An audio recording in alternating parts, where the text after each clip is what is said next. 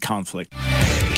It's time for The Line of Fire with your host, biblical scholar and cultural commentator, Dr. Michael Brown. Your voice for moral sanity and spiritual clarity. Call 866-34-TRUTH to get on The Line of Fire. And now, here's your host, Dr. Michael Brown. Thanks so much for joining us on The Line of Fire. 1 Peter 5, verses 8 and 9, urge us to be sober and vigilant, because our adversary, the devil, is going about as a roaring lion, seeking whom he may devour. It is always important for us as followers of Jesus to be sober and vigilant, to be living serious lives in the midst of a serious world where there is serious pain and suffering every day, where there is serious rebellion, where there is serious redemption taking place. We should always have a certain holy sobriety about us, but all the more as the earth is shaking, all the more as there is the real potential of the war in Israel exploding on an international level, if Iran gets involved, if America gets involved on a greater level, all the more should we be living with sobriety in the midst of the spiritual battle. Michael Brown, welcome to the broadcast. 866-34-TRUTH for the number to call.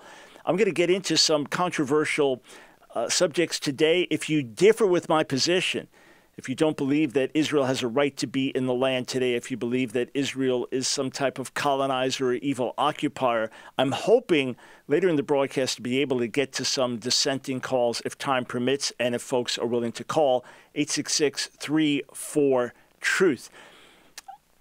We are going to go through history today. We are going to look at the last 140, 50 years. We're going to look at key events, key players. This is going to be very helpful for you. Then you go research, check out what I'm saying as much as you can to verify the points that I'm making. I want to say one thing clearly, though, to everyone as I invite you to join us together on the front lines.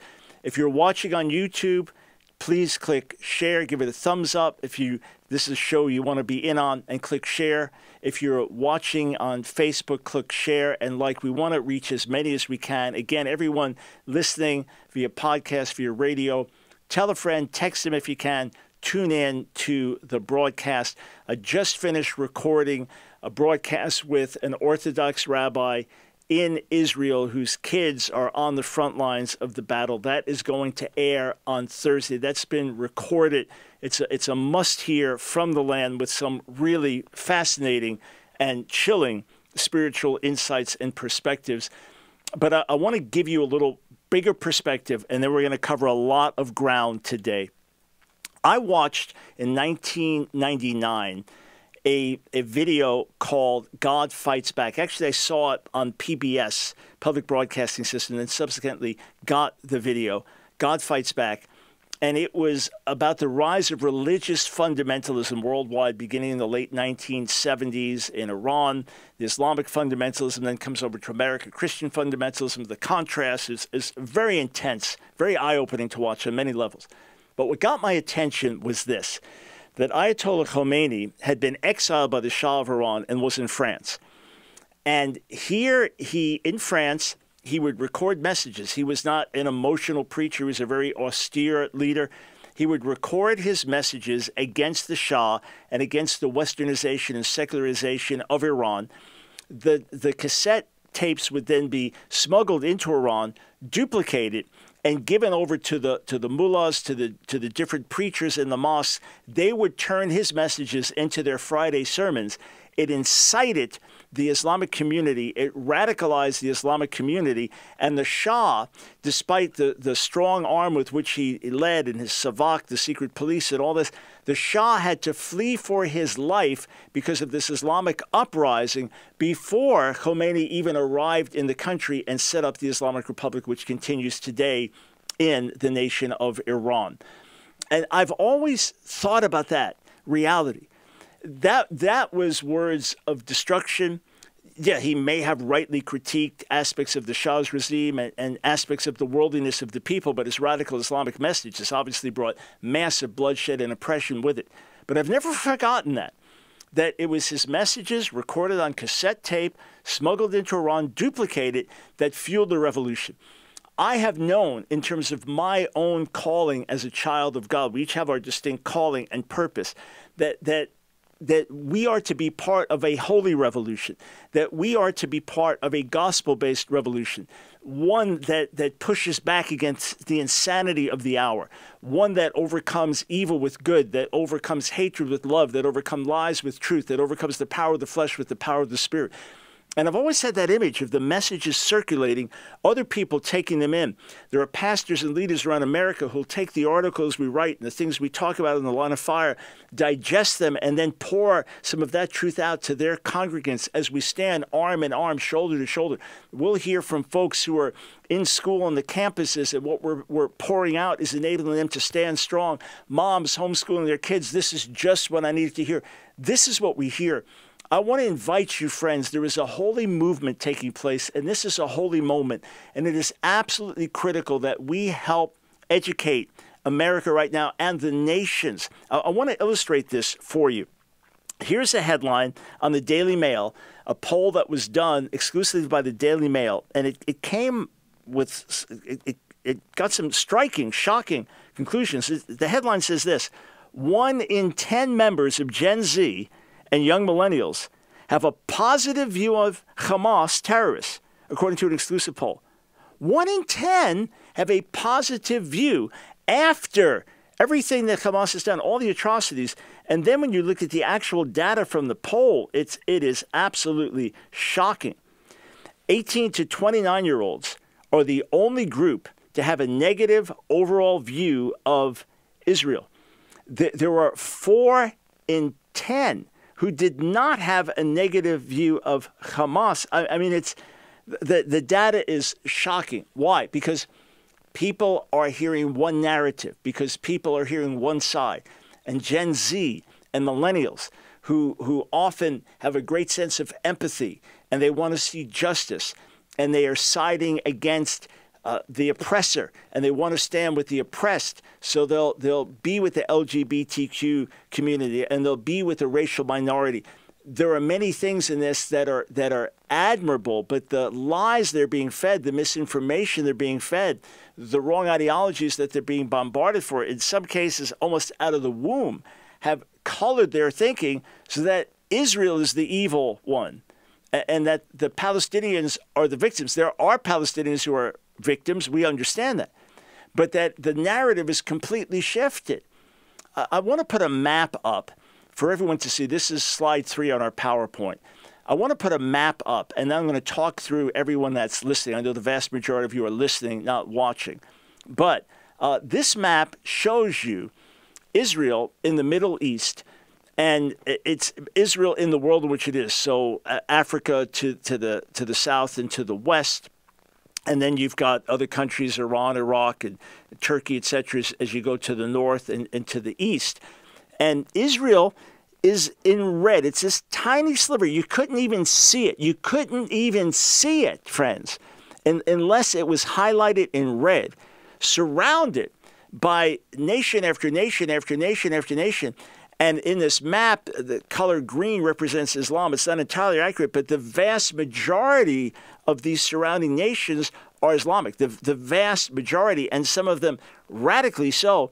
And you get this tiny, tiny, tiny little slice that's Israel, and yet it's somehow, friends, been turned around as if Israel is dominating the entire region and swallowing up land and swallowing up people and committing genocide against the Palestinians. It is simply a false narrative. It is turning everything upside down.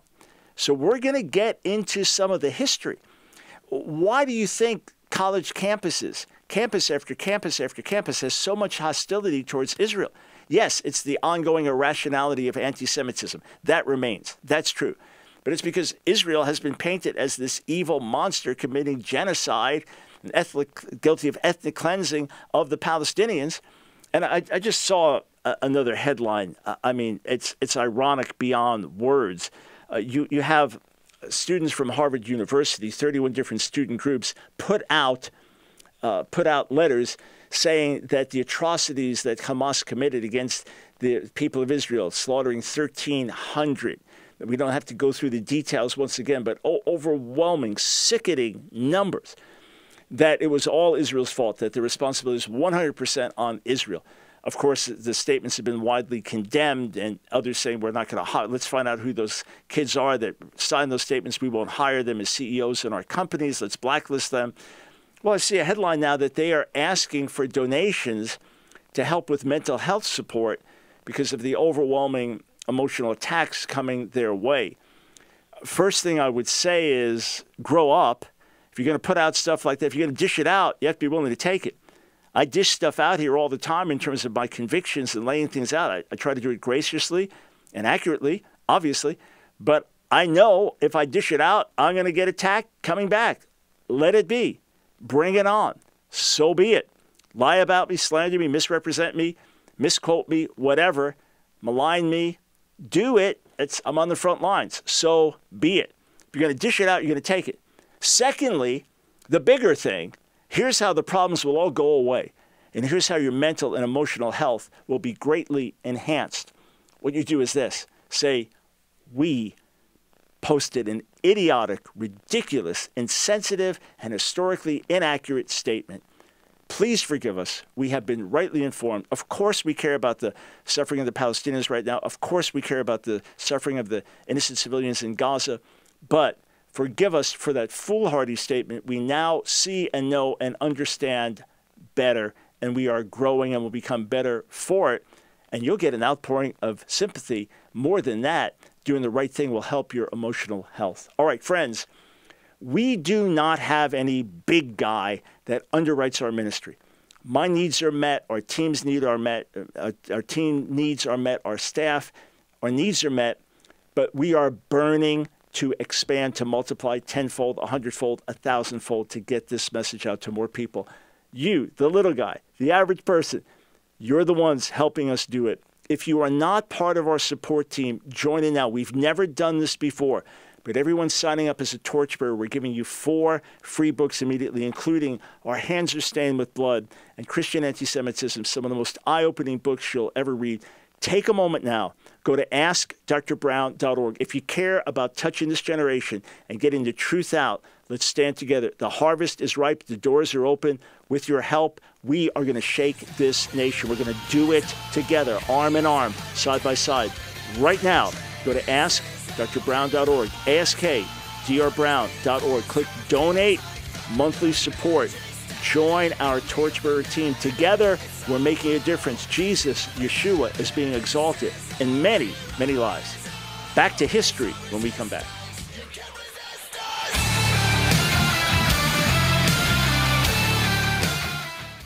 This is Michael Ellison, founder of Trivita Wellness. I want to introduce our Trivita Alfred Libby original patented sublingual B12, B6, and folate formula. I had the wonderful opportunity of meeting Alfred Libby, a pioneer in vitamin research. I also had the opportunity to obtain the patented formula, and the rest is history, with over 50 million tablets being taken by our Trivita members through the years. The amazing testimonies of mental clarity, mood enhancement, and more energy have been thrilling to me as a founder of Trivita Wellness. Not only is it an amazing B12 product, but it is loaded with the essential B6 vitamin. I call it the workhorse vitamin. It is vital for strong immune function and every body system. Here's what the National Center for Biotechnology Information says, and I quote, "It plays a key role and is crucial to immune function. It is a molecule necessary for the proper functioning of the entire body system, and its role cannot be overestimated." Harvard Medical School of Health says folate is the natural form of vitamin B9, and it plays a key role in breaking down homocysteine, an amino acid that can exert harmful effects on the body when it is present in high amounts. I encourage you today to try the Trivita Libby B12, B6, and folate formula. To order Alfred Libby's B12 for yourself, call 1-800-771-5584 or online at Trivita.com. Order today and use promo code BROWN25 to receive 25% off your order. As a new customer, 100% of your order proceeds from your first order will go to support the Line of Fire radio broadcast. 1-800-771-5584 or online at Trivita.com. It's The Line of Fire with your host, Dr. Michael Brown. Get on The Line of Fire by calling 866-34-TRUTH. Here again is Dr. Michael Brown. Thank you to our co-sponsor, Trivita, who continues to pour resources into this broadcast to reach more people. Thank you for standing with us, and thank you for putting out these amazing products, which, yes, are part of my daily routine. Healthy diet, exercise, and these supplements, part of my daily routine. So take advantage of this, friends. 800-771-5584. You don't need to use the code when you call in. They know exactly who you are at that number. Glad to answer your questions online, Trivita.com. Use the code BROWN25. It gives you the 25% discount plus 100% of your first order, and a substantial part of all subsequent orders donated to the Line of Fire. All right, so we have talked about in recent weeks who Hamas is, but Rabbi Pesach Walicki, who you'll hear from on Thursday, sent me a video. He was part of putting this out just to remind people who Hamas is. And then we're gonna go back through history a little bit and see what the conflict is, where it arose. Let me say plainly that I do not exonerate the current government in Israel or the nation of Israel for years and decades. Do not fully exonerate. Do not say Israel has done things perfectly. If you have God's heart, you care for Palestinians, you care for Israelis. Yes? If you have God's heart, you care for a Jewish baby and an Arab baby, a Muslim baby, Christian baby. You care for people the same way. We're all created in the image of God. And if Israel does something wrong, where there are issues with the current government, where there are issues with Israeli policy, as friends of Israel, we speak plainly. At the same time, please understand this. Christian love for Israel today is shouting a message to the people of Israel, shouting a message to Jewish people worldwide, and it is going a long way to undoing some of the horrible anti-Semitism that has been present in church history over the centuries. This is a great opportunity for Christians to say, this is how we really feel as followers of Jesus. We're not anti-Semites. We're not Jew haters. Quite the contrary. We recognize God's hands on Israel. We recognize God has brought the Jewish people back to the land. We recognize Satan wants to wipe Israel off the map, and therefore we stand with Israel against the devil. And at the same time, we care for everyone living in the region. That is our heart. So who is Hamas? Let's put this in right context here and listen to this together. In 1973, Sheikh Ahmad Yassin, an Islamic cleric from Gaza, founded the Palestinian branch of the Muslim Brotherhood. 14 years later, in 1987, Yassin founded the Islamic Resistance Movement, or Hamas, as the paramilitary wing of the Palestinian Muslim Brotherhood.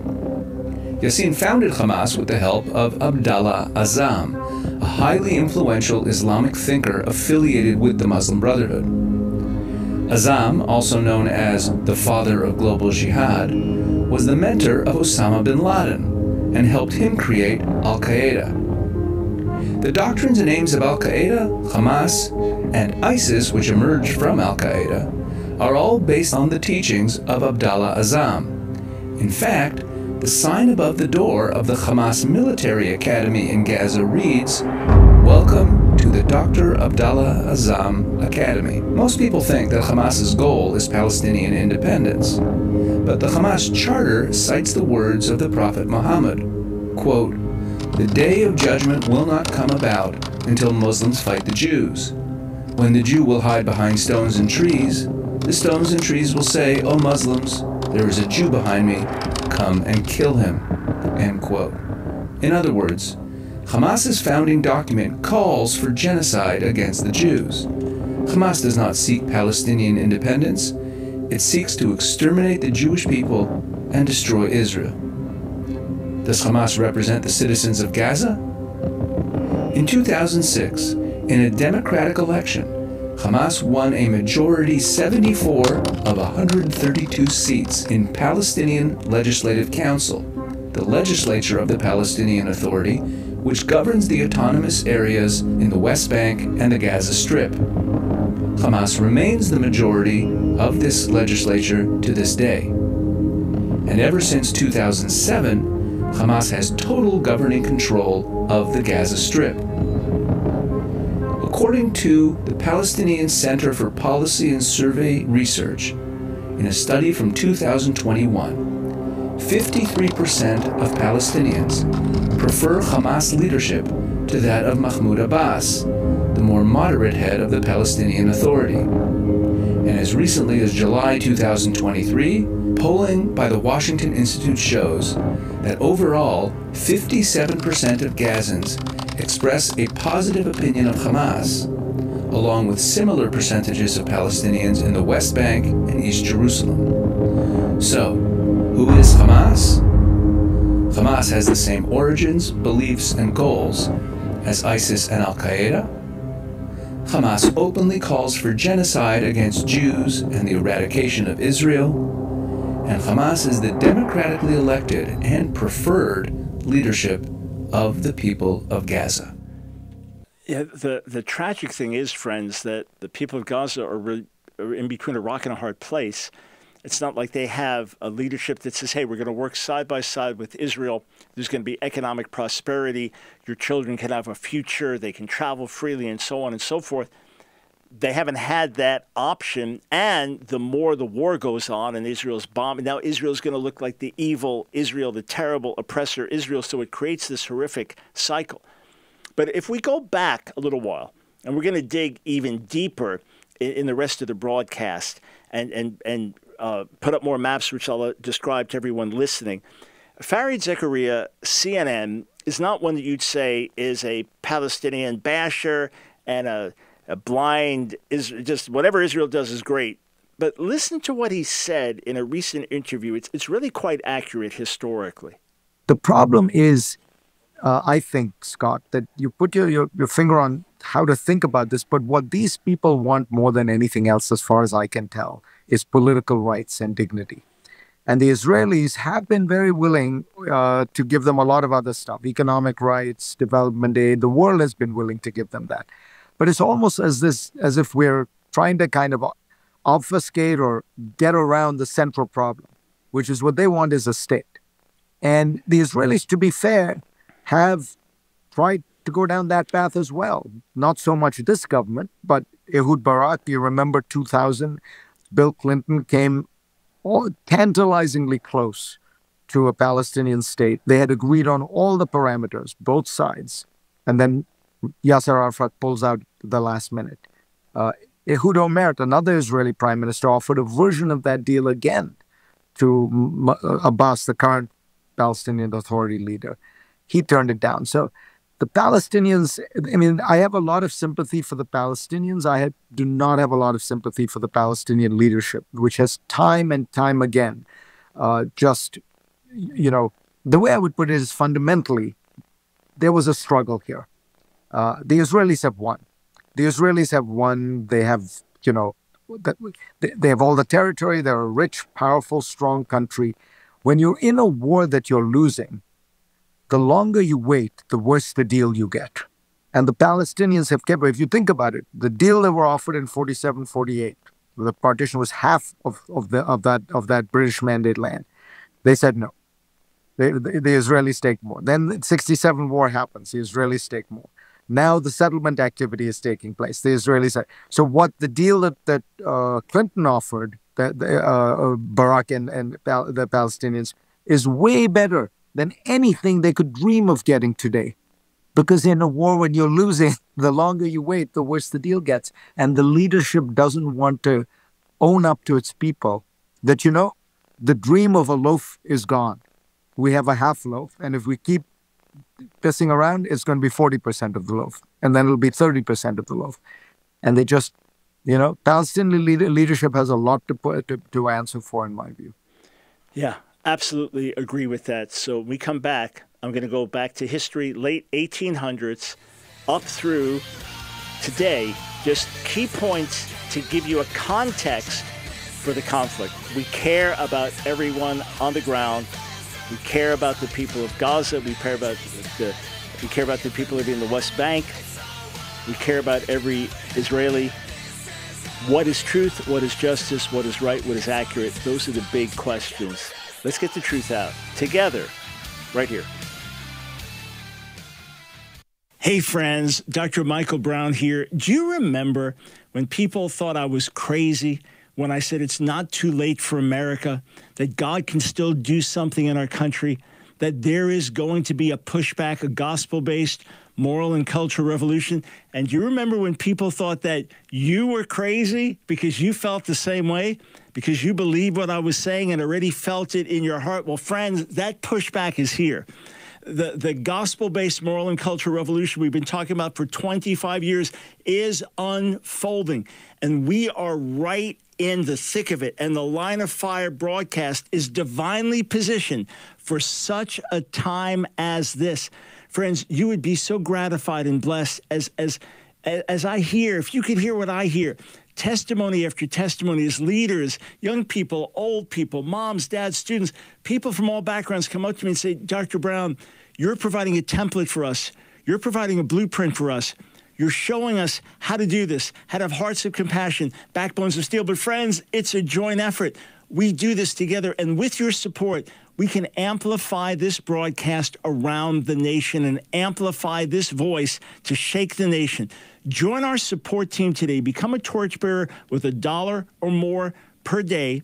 Here's the number to call to sign up. 800-538-5275. That's 800-538-5275. Or go to AskDrBrown.org, AskDrBrown.org, and become a monthly supporter. Click on Donate Monthly Support. I want to immediately give you 2 classic books, Compassionate Father or Consuming Fire, Who is the God of the Old Testament, and Revolution, which will really show you what it means to be a Jesus follower today. Plus, you get free access to our online classes and so much more. Sign up today, AskDrBrown.org. It's The Line of Fire with your host, Dr. Michael Brown. Get on The Line of Fire by calling 866-34-TRUTH. Here again is Dr. Michael Brown. Thanks for joining us on The Line of Fire. By the way, some watching on YouTube or Facebook say, why do you have all these interruptions? It's a live radio broadcast that you're watching. It's a live radio broadcast that has certain breaks, and the advertisers come in or we come in with our announcements, so that's the explanation for it. Just saw this tragic news, I don't know how many minutes ago, but just saw it now. Hundreds of people reportedly killed in an explosion at the Ahli Arab Hospital in Gaza City on Tuesday evening there in Middle East time. If accurate, absolute tragedy. You say, why would Israel do that? First, we don't know who did it. In other words, Hamas was shooting out right then a barrage of rockets towards Israel. Many of them fall short. This could easily be friendly fire. As I'm reading different reports, that's what is being suggested, that it was friendly fire. If it's Israel, it's absolutely contrary to what's intended.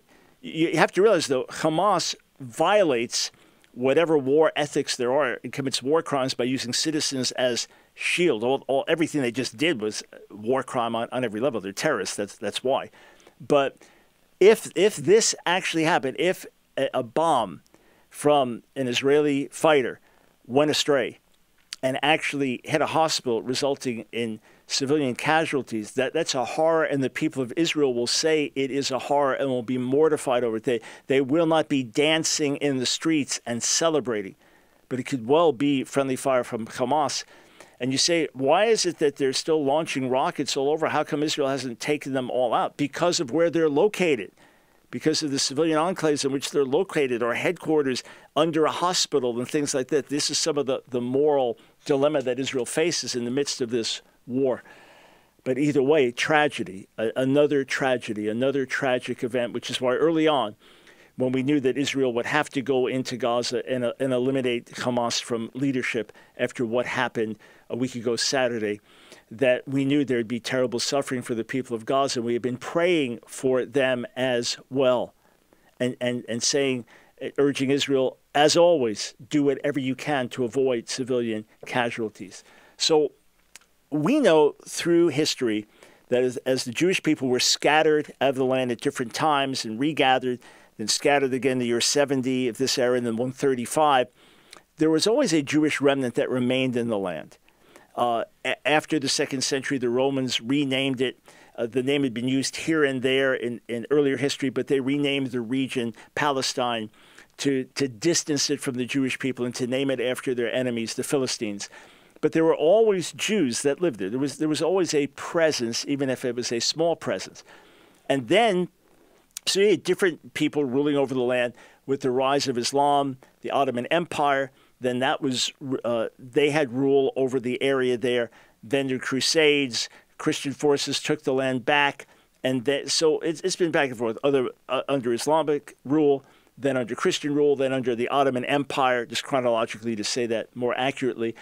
And then after World War I, it came under the power of the British Mandate. So there have been different ones ruling over it. We understand at no point has there been a Palestinian state, a Palestinian people, a Palestinian nationhood. There are those who have lived there for many centuries. There are those who've lived there in the land for many centuries. The vast majority of those who would identify as Palestinians today, the vast majority have not lived in the land for many centuries, but some have. And others have lived there the last 150 years. What happened in the late 1800s, this has nothing to do with colonization, this has nothing to do with Western powers. In the late 1800s, Aliyah, Jewish return to the land, began to increase more and more and more. With that, they were now buying up land from the Arabs that owned it and from others. They were buying up land. They were draining swamps, things like this. Into the early 1900s, many Jewish casualties from malaria, draining the swamps. Now, more Arabs are coming in, so the Arab population compared to the Jewish population, our population much bigger than the Jewish population in the late 1800s. But all told, over the whole land, very, very small amounts compared to how many live there now. We're just talking hundreds of thousands overall. So more Jews start coming in, developing the land, more Arabs come in because there's more work, and basically things are fine. In other words, you're not at constant war. You're not in constant conflict. And there was room enough for people to be together in the land. But beginning in the late 1920s, hostilities arise with the Hebron massacre, where scores of Jews are massacred. And they lived in Hebron side by side with their Arab Muslim neighbors. And the one behind a lot of this, and it's the earliest intifada, is Haj Amin al-Husseini. He was the Grand Mufti of Jerusalem. He ultimately became a confidant, a friend of Adolf Hitler. I want to read a couple of quotes. And he died in 1974.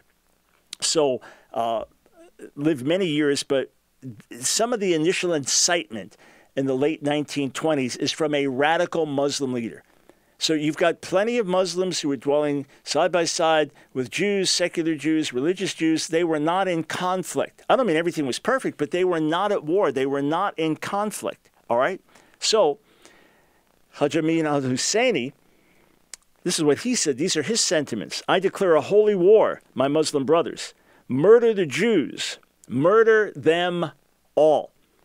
So for radical Muslims, this has been a holy war for many decades. He also said this, Arabs, rise as one man and fight for your sacred rights. Kill the Jews wherever you find them. This pleases God, history, and religion. This saves your honor. God is with you.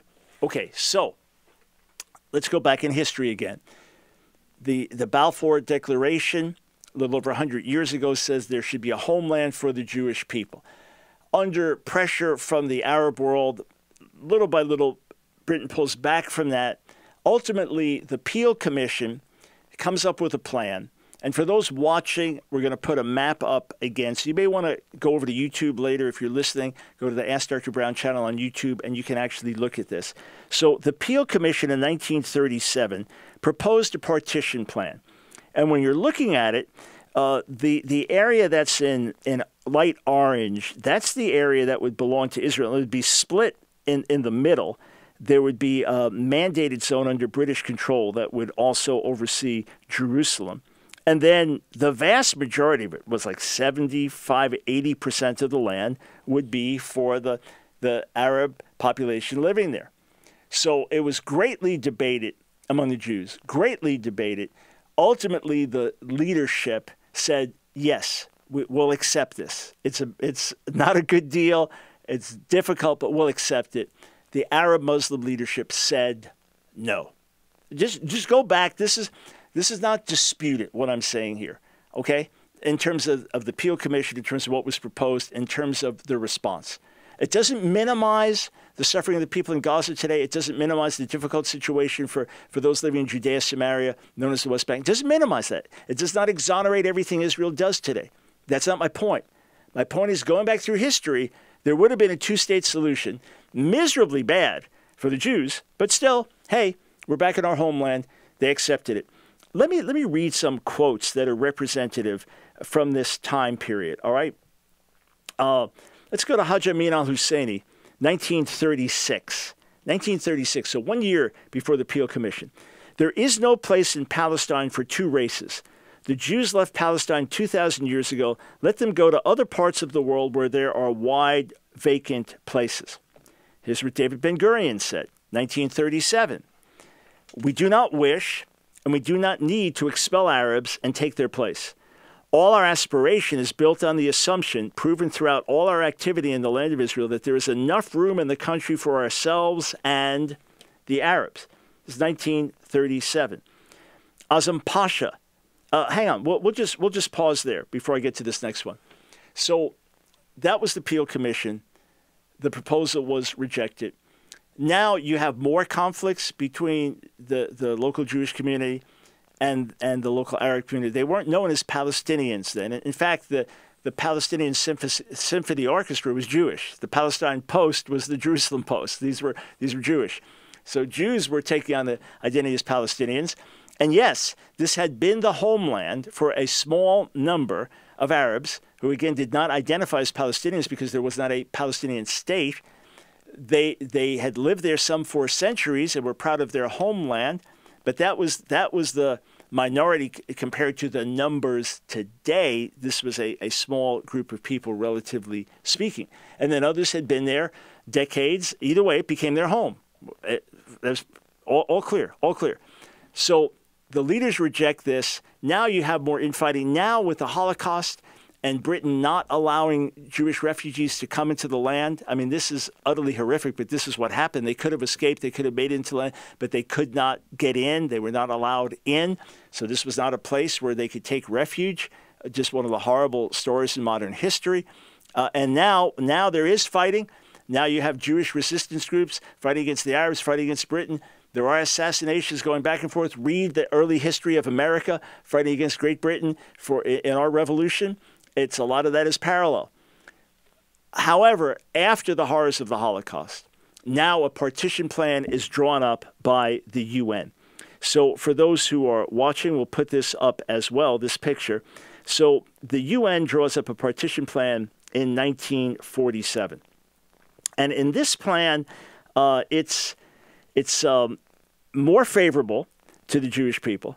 But when you look at what was offered, still the great majority, so not as good as the Peel Commission offer, but the great majority is still under Arab control. Jerusalem is still going to be under UN international oversight. At its narrowest, you've just got a few miles where, when you look at the map, you think, how in the world is this defensible? But these are the pre-1967 borders. And it was accepted by the Jewish leadership. Yes, we accept this, declaring independence in 1948 after the UN vote. The Arab Muslim leadership said no. Here are some of the representative quotes. We go to 1947, October 11th, Azam Pasha, who was Secretary General of the Arab League. He said this: "It will be a war of annihilation. It will be a momentous massacre in history that will be talked about like the massacres of the Mongols or the Crusades." Now, we'll contrast that with what Jewish leadership was saying. Yes, you had soldier groups, different ones fighting back and forth with each other. This was going on. But at this point now, this is a war for survival on the heels of the Holocaust. There could have been a two-state solution if the Muslim leadership had accepted it. You want more insight on this, read the book Palestine Betrayed by Ephraim Karsh. Palestine Betrayed. The fault lies at the feet of the Islamic leadership, the Arab leadership over the people, and the people have suffered ever since. I'm Paul Burnett, a board-certified doctor of holistic health. Over the years, I have helped countless people increase and maintain their natural energy production with Alfred Libby's slow-dissolve Super B12, sold only by Trivita. I have never met anyone deficient in caffeine or sugar, but I have met many people deficient in energy-supporting vitamin B12. Vitamin B12 is one of the 8 B vitamins, and is an essential nutrient, meaning the body cannot make B12 on its own. You see, unlike other oral B12 supplements, Alfred Libby's Slow Dissolve Super B12 is fast-acting because the formula is scientifically developed to dissolve under the tongue, bypassing the digestive process, making it immediately available for use in the body. Alfred Libby's Slow Dissolve Super B12 is also formulated with other natural energy-supporting ingredients, such as folate, ginseng root, and other natural ingredients. Not only are the ingredients beneficial for energy, but they also support healthy cognition, mood, nerve function, and natural hemoglobin production. You deserve to live with greater energy and mental clarity, and now, like millions of others, you can with Alfred Libby's Slow Dissolve Super B12, sold only by your wellness partner, Trivita. To order Alfred Libby's B12 for yourself, call 1-800-771-5584 or online at Trivita.com. Order today and use promo code BROWN25 to receive 25% off your order. As a new customer, 100% of your order proceeds from your first order will go to support the Line of Fire radio broadcast. Call 1-800-771-5584, 1-800-771-5584, or online at Trivita.com. It's The Line of Fire with your host, Dr. Michael Brown. Get on The Line of Fire by calling 866-34-TRUTH. Here again is Dr. Michael Brown. Thanks, friends, for joining us on The Line of Fire. You know what? I don't think I'm going to get to calls. And it takes courage to call in and differ with me anyway, so it's not like the phone lines have been lighting up. But let me go back into history, all right? So we know what the Muslim Arab leadership was saying. And again, as Farid Zakaria said, it is the failure of the Palestinian leadership. That's the real issue here. So Golda Meir, November 29th, 1947. This is what she says with the announcement of the partition plan, etc. We are happy and ready for what lies ahead. Our hands are extended in peace to our neighbors. Both states can live in peace with one another and cooperate for the welfare of their inhabitants. David Ben-Gurion, December 1947. If the Arab citizen will feel at home in our state, if the state will help him in a truthful and dedicated way to reach the economic, social, and cultural level of the Jewish community, then Arab distrust will accordingly subside and a bridge will be built to a Semitic, Jewish, Arab alliance. The Haganah, so Israeli Defense Force, circulated these communications in its Arabic language broadcasting communications. The Haganah consistently articulated the same message. Hey, we can live side by side. And if you're Arabs living in what's going to become a Jewish state, we can live side by side. April 22nd, at the height of the fighting in Haifa, the Haganah distributed an Arabic language circular noting its ongoing campaign to clear the city of all criminal foreign bands so as to allow the restoration of peace and security and good neighborly relations among all of the town's inhabitants. And they said this: "We implore you again to keep your women, children, and the elderly from the dangerous places, and to keep yourselves away from gang bases that are still subject to our retaliatory action. We do not wish to shed the innocent blood of the city's peace-loving inhabitants." On April 24th, another Haganah radio broadcast declared, "Arabs, we do not wish to harm you.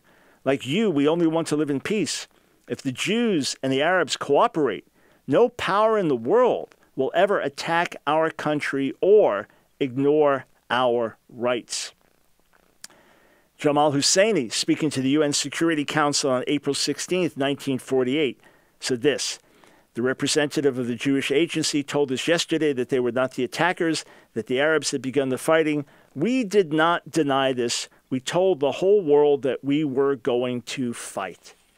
So please understand that Arab leadership, this is not indicting all Arabs or all Muslims. No, it's leaders that have hurt the people. The leadership in 1937 said no to a two-state solution that would have been overwhelmingly in their favor. And remember, no one owned the land in terms of this is our historic state, these are our historic borders. It had been governed by others. It was considered part of Greater Syria at times and things like that. And we said it was under Islamic control, Christian control, Ottoman Empire, British mandate, etc. So and land that was owned, Jews were buying. So there was room for everybody. The offer in 1937 refused. That's a fact. Go study it. Peel Commission. The partition plan of the UN and recognizing Israel as Jewish state refused. So it was 1947, 1948. And what happens once the partition plan is announced? The attacks begin from the surrounding Arab Muslim nations, and then when Israel declares its independence, the attacks intensify. So Israel's now fresh out of the Holocaust is now fighting for its survival once again. These are realities. These are realities. You say, yeah, well, Israel committed war crimes. When you look back at history and get past the myth to the actual fact, yes, there were atrocities committed, but the war was conducted on a higher ethical level than you normally see in war. And to this day, Israel is accountable because of its own ethical policies to conduct war on a higher ethical level.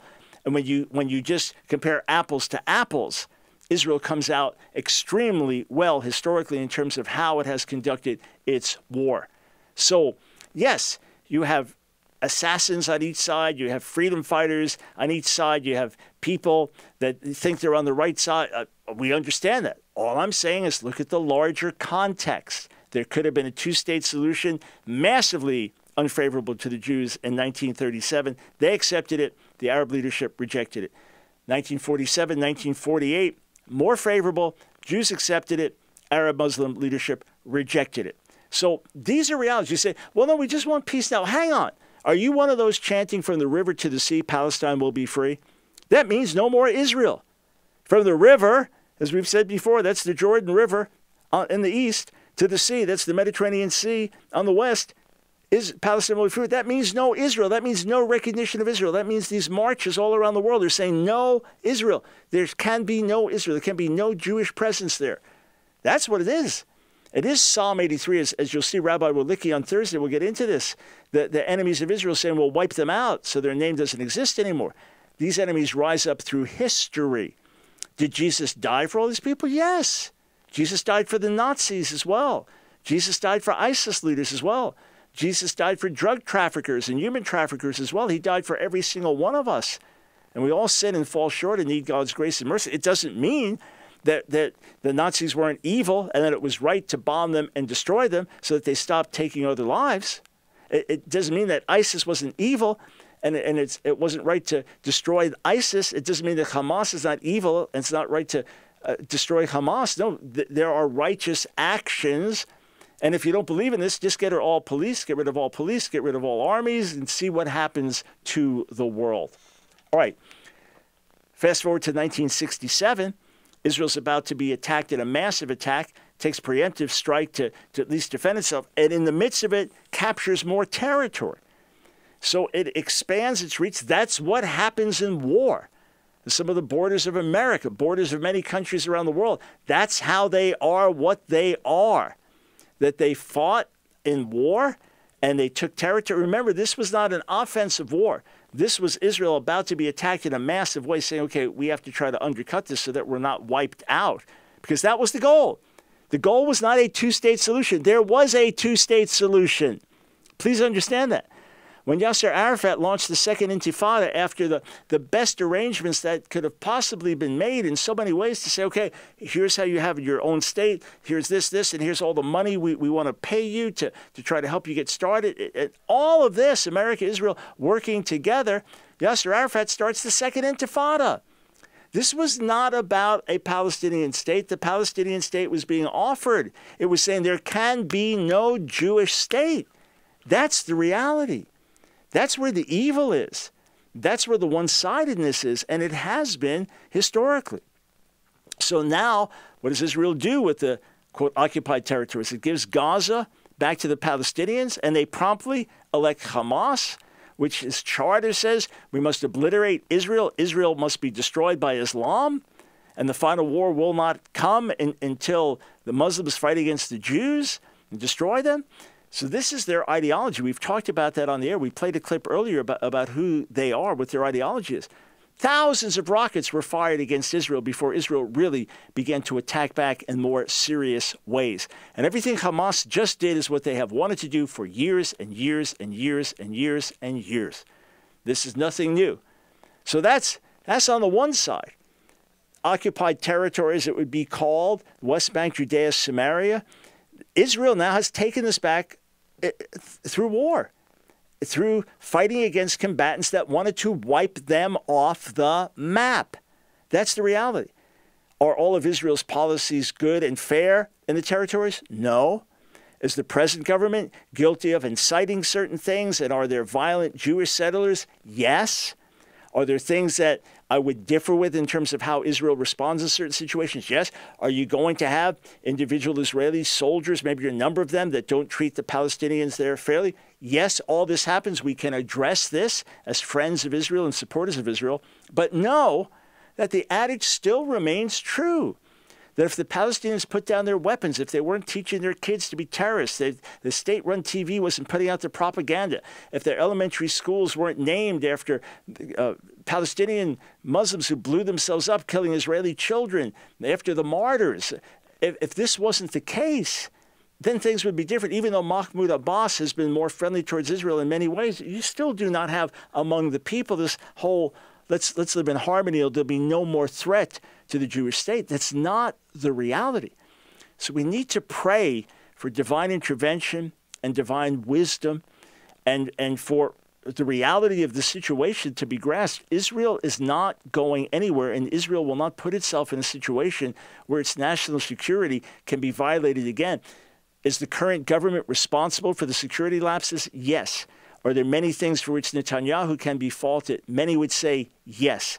Many would say that his government has folks so focused, security so focused on the West Bank that they took their eyes off Gaza, and that's because of the Jewish settlers there, etc. We can lay blame wherever we lay it, but just to understand, Israel must deal with Hamas.